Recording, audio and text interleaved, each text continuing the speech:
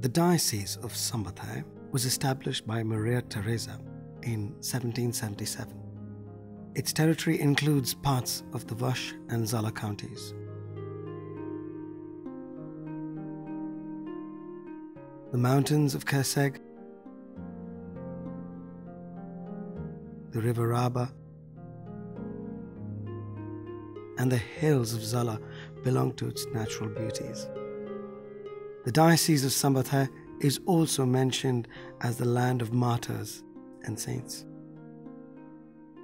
Saint Martin and Joseph Minsanti were born here, while Saint Quirinus and János Brenner died here.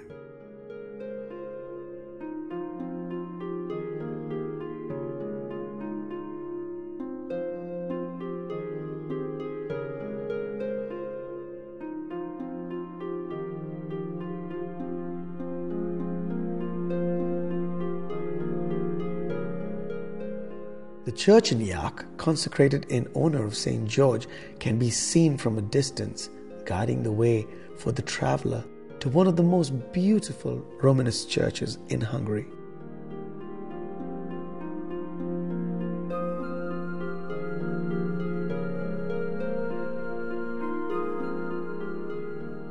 Benedictine monks used to live here, and the village was established around the monastery. The Church of St. George was built alongside the Benedictine monastery between 1214 and 1256.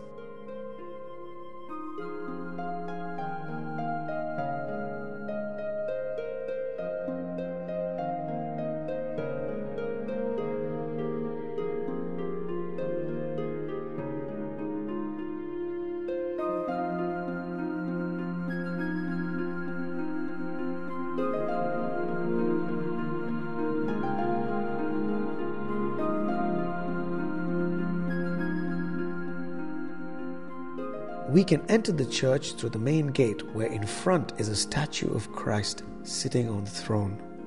On the southern side, the lamb, as the symbol of divine love, welcomes people entering the building.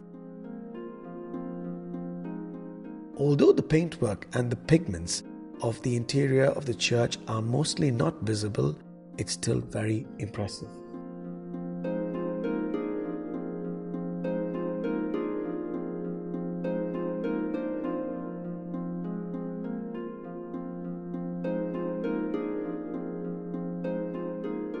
The fragmentary triptych, which depicts the Madonna of Yak, is remarkable.